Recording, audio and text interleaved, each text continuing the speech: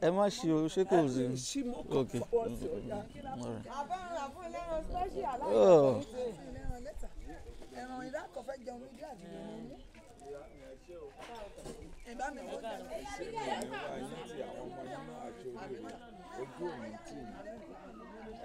Pass.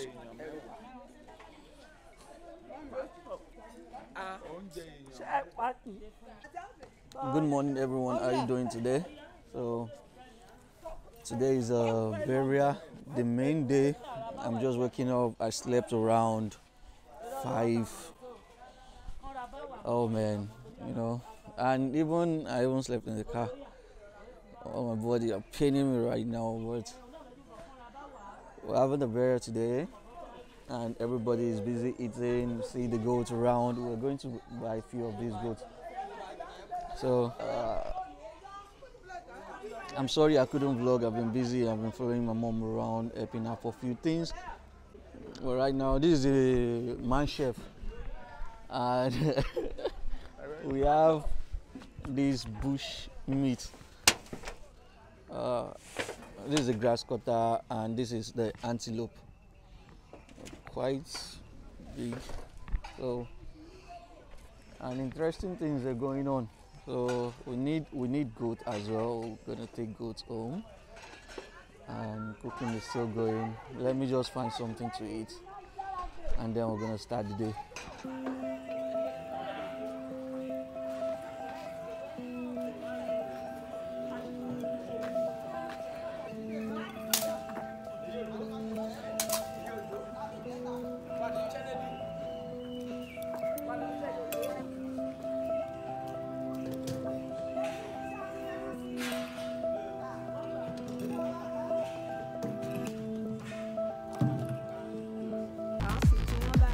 Emma est pour moi.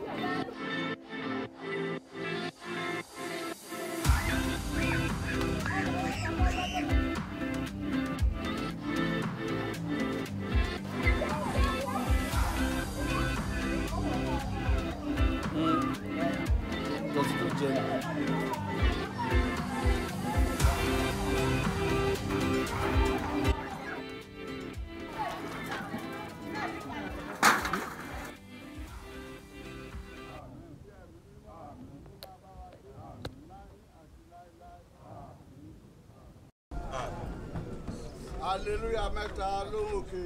Hallelujah. Hallelujah.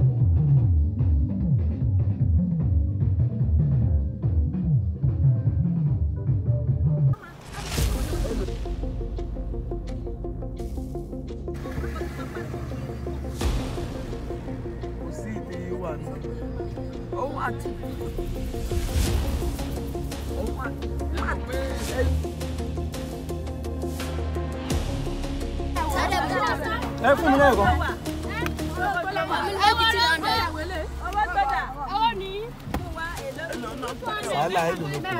200 mẹ́ta 500. Ẹ méjì 300. Méjì 300. 300 ni ma. Ẹ ká méjì 300. Tó wà jẹun dúdú. Ẹ má dájú. Fọwọ́ fún lásàlà. Mẹ́ta nìyẹn. Okay. Méjì ni. Dáde mọ́. Dáde mọ́. Àsálàdà. Àsálàdà. Dáde ìgbé ìdí lọ. Dáde fún mi lẹ́rọ. Àwọn sójà ló máa ń mú. Dáde fún mi lẹ́rọ. Àwọn sójà máa ń mú. Kò dáná. Ẹ máa wo àṣálà yẹn.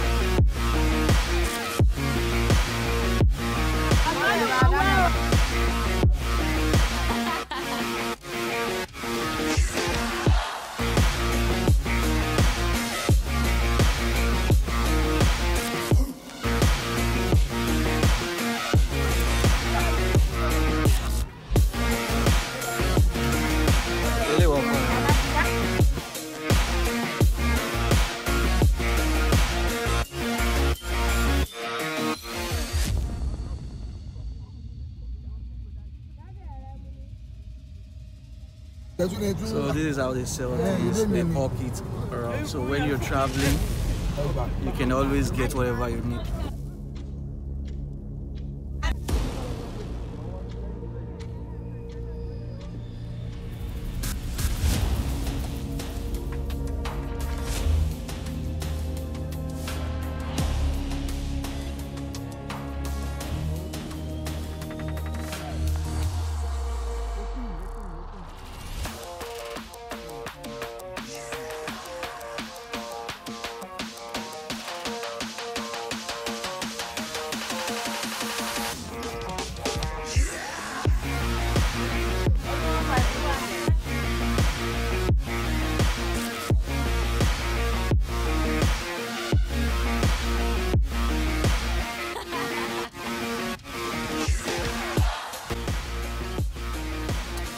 So guys, we just left F1, so we bought a lot of stuff, like something to eat, food in general.